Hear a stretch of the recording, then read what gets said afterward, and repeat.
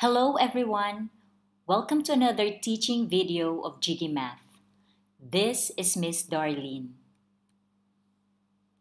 Today's lesson is all about dividing a whole number by 10, 100, 1000, and their multiples. In this lesson, students will be able to identify patterns and use procedures in division to divide a whole number by 10, 100, 1000, and their multiples. To begin with, let's take a look at these questions. What is 2 times 3? What about 4 times 5? And 6 times 4? The answers are 6, 20, and 24. So what will happen if we divide these products by one of these factors, like 6 divided by 3, 20 divided by 5, and 24 divided by 4? What do we get? That's correct. We will get the remaining factor. So 6 divided by 3 is 2, 20 divided by 5 is 4, and 24 divided by 4 is 6. So what do you observe about the relationship of multiplication and division? Based on this, we can say that division is the inverse of multiplication. In the previous lesson, we talked about how to multiply whole numbers by multiples of 10. This is a useful skill for our new lesson. So let's have a short review first. Suppose we want to multiply 56 by 10, what answer will we get? It is a useful strategy to focus on non-zero numbers first. So if we want to multiply 56 times 10, it's the same as 56 times 1 will give us 56, and then we append 1 0 at the end.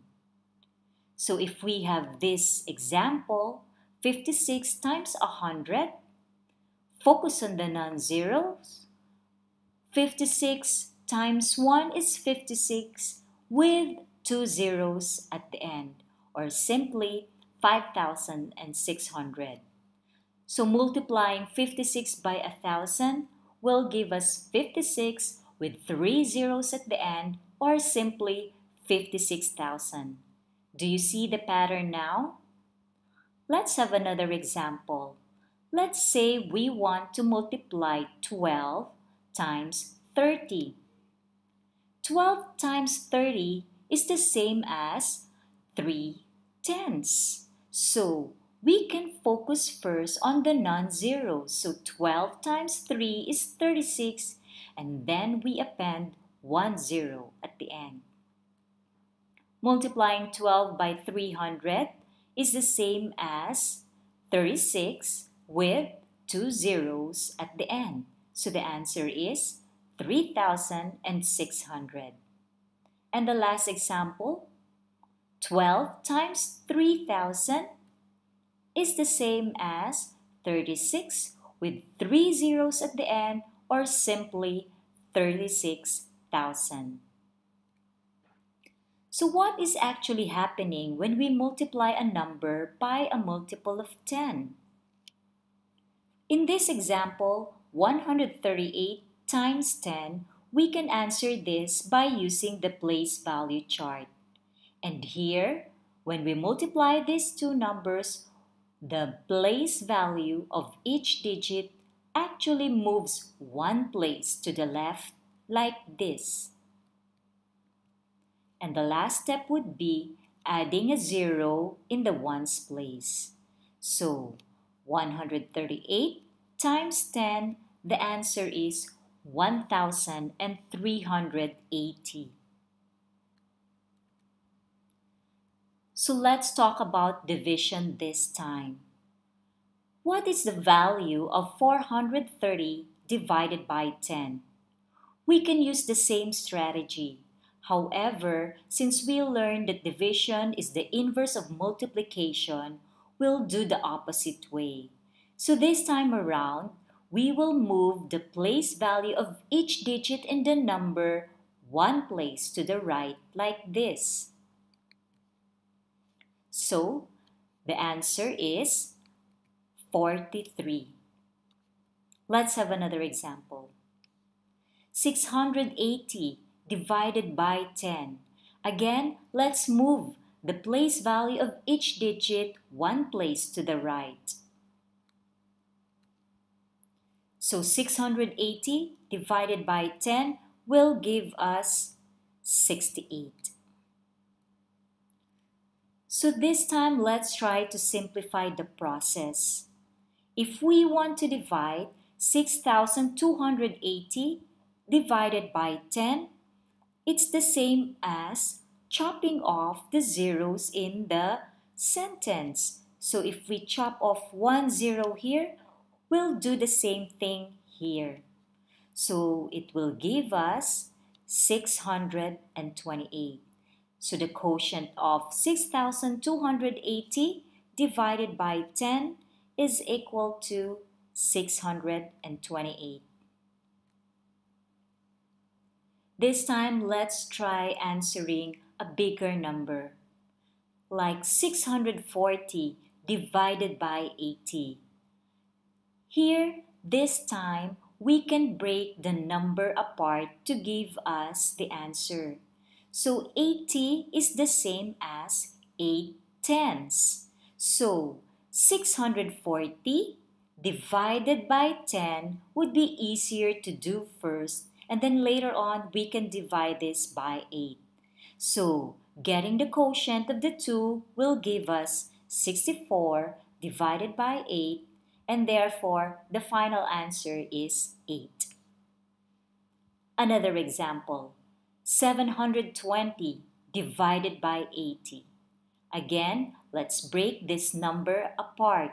80 is the same as 8 tenths. So it will be easier if we divide 720 by 10 first, and then later on divide it again by 8.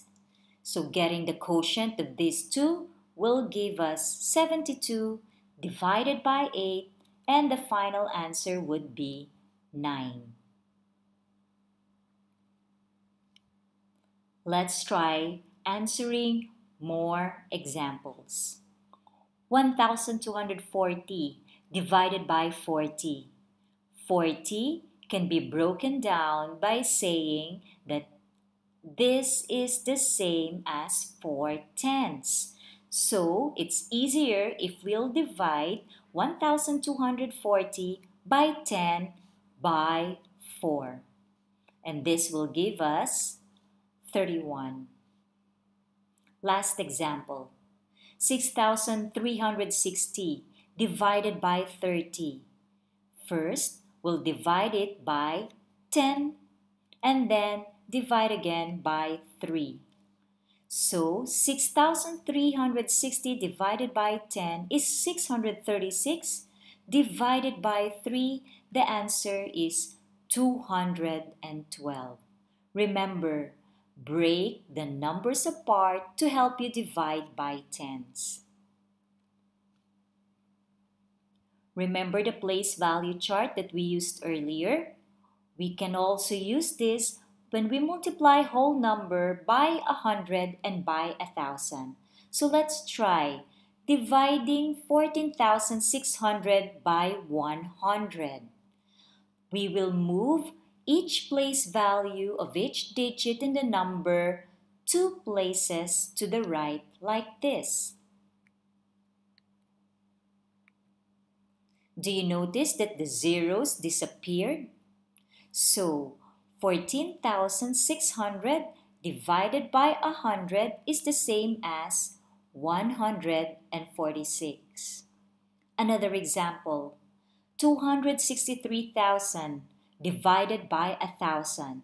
Let's move the place value of each digit in the number 3 places to the right, like this. So the final answer would be 263. Moving on. One last example to ensure that you know how to do this. 2,800 divided by 400. It is the same as 4 hundreds. So, it will be easier if you will divide 2,800 by 100 first, and then later on, divide it again by 4. So, getting the quotient of these two will give us 28 divided by 4. And the final answer would be 7. Lastly, 3,600 divided by 400. This can be broken down by dividing 3,600 by 100 and then by 4. So, the answer here will have 36 divided by 4. The answer is 9.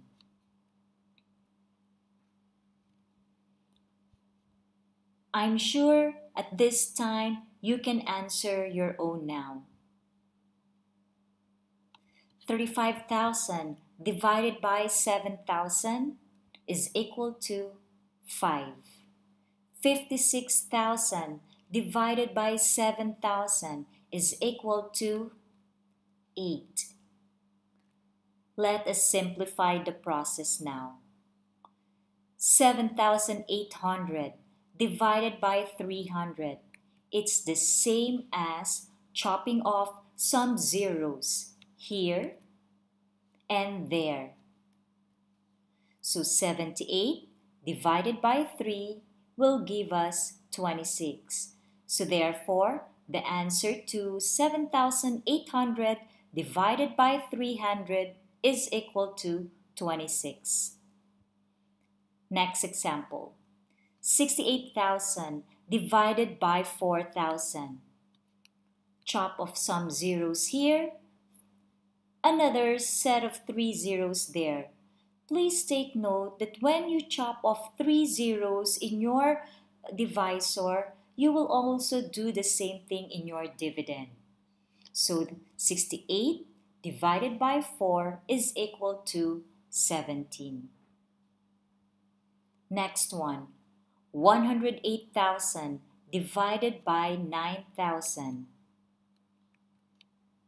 It's the same as chopping off the 3 zeros here and the 3 zeros there. So 108 divided by 9 is equal to 12.